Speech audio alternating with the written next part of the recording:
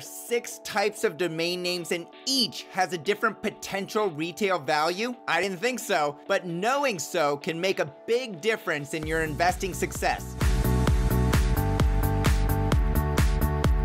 Hey everyone, thank you so much for joining me on today's DN Academy podcast. My name is Michael Seiger and I'm here to help you become a more profitable domain name investor. Within DN Academy, I teach about the 6 types of second level domains, or SLDs. They include generic, like apple.com or rose.com, exact match, like cloudcomputing.com or officesupplies.com, brandable, like google.com or spotify.com, acronym, like z.com or datl.com, numeric, like 123.com or 8855.com, and alphanumeric, like x3.com or 66g.com. I wanted to know if one type of SLD was a better investment than another, so I asked DN Academy student Alex Chung to lend a hand in data collection and analysis. Our methodology was simple. Pull the top 100 sales out of namebio.com for each type of second level domain for the years 2015, 2016, and 2017,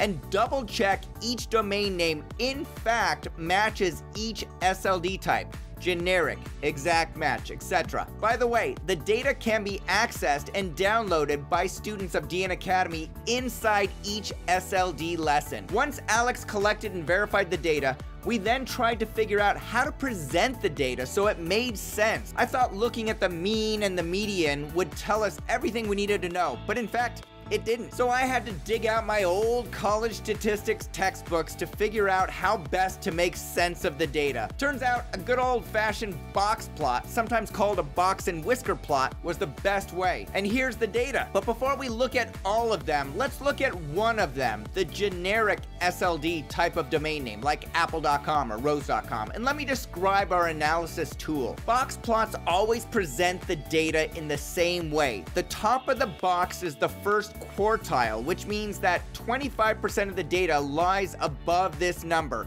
and the bottom of the box is the third quartile, which means that 25% of the data lies below that number. Therefore, 50% of all the data is within the box. The midpoint of the box is called the median and means that 50% of the data points are above and 50% of the data points are below that line. So rather than look at averages of a data set that can be skewed by extreme values like the $8.5 million sale of FB.com, we can get a better representation of the whole data set and see exactly where most of the mid-tier domain names are sold. It's this median value, as well as the top and bottom of each box, that we want to compare across the different types of second-level domains, because that's where the middle majority of the sales happen. In other words, the whiskers on the top and bottom of the boxes are the extreme 50%, and the data within the box is more typical of results you and I might see if we invested in those types of domain names. So, how do they look?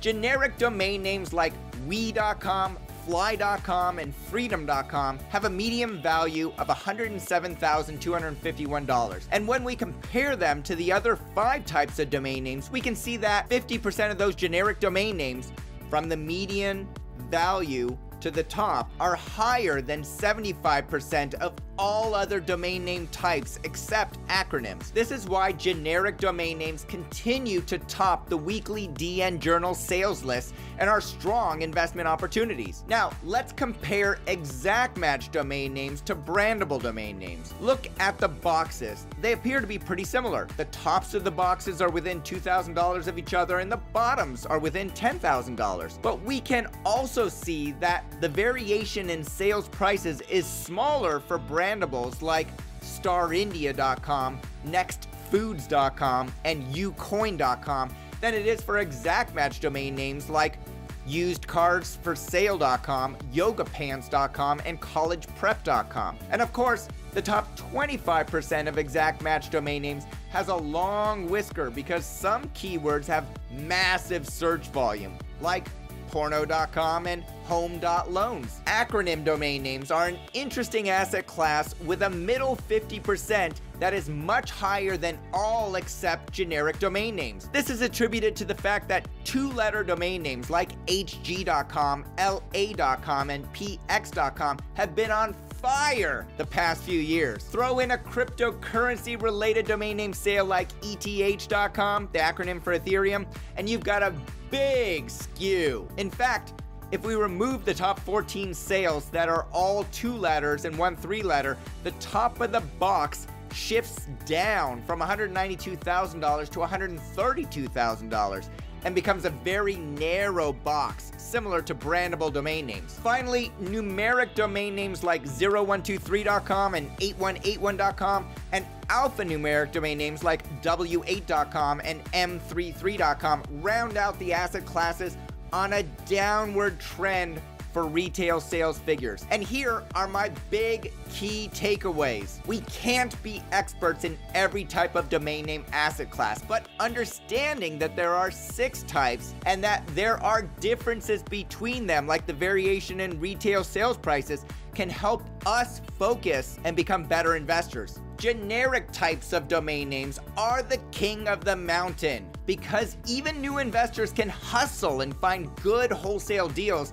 It provides the best return on investment opportunity. Exact match domain names have fallen out of favor in the past few years, but don't count them out of contention. They took the top retail sales price between 2015 to 2017, and if you select your industry correctly, customers can definitely see the benefits. Brandable types of domain names are easily the best opportunity for creative investors to start their investing career. While acronyms are skewed by the recent two-letter sales frenzy, their established floor and steady market prices provide a safe haven for those with a budget and desire to invest long-term. 58 of the top 100 acronym domain names in our research sold for 6 figures plus, doubling the number of names of all other categories except generics, which acronyms nearly matched. In 2015, the Chinese-friendly domain name 88888888.com sold for $150,000, putting it 16th on the list and standing out among the names around it. If you don't understand the desire of Chinese investors to own numeric domain names, like me, then I suggest you leave that type of domain name for other investors. Same goes for alphanumerics, the lowest price category of the 6 domain name types. But with that average sale price of over $27,000, there is still real money to be made there. As I said, each of the 6 types of domain names has a different potential retail value. Just knowing the 6 types and their retail sales prices can make a big difference in your investing success. If you like this content, if it helped you think differently, if you received some other benefit from it, consider signing up for DN Academy. Shoot me an email at michael@dnacademy.com and reference this video, and I'll send you a coupon code for $197 lifetime tuition. If you don't have the funds for tuition, consider buying me a cup of coffee using the link in the right sidebar of this webpage or by visiting buymeacoffee.com/DN Academy. If you're on YouTube, there's a link down below in the description. All coffee funds raised go to research and editing of new videos. All right,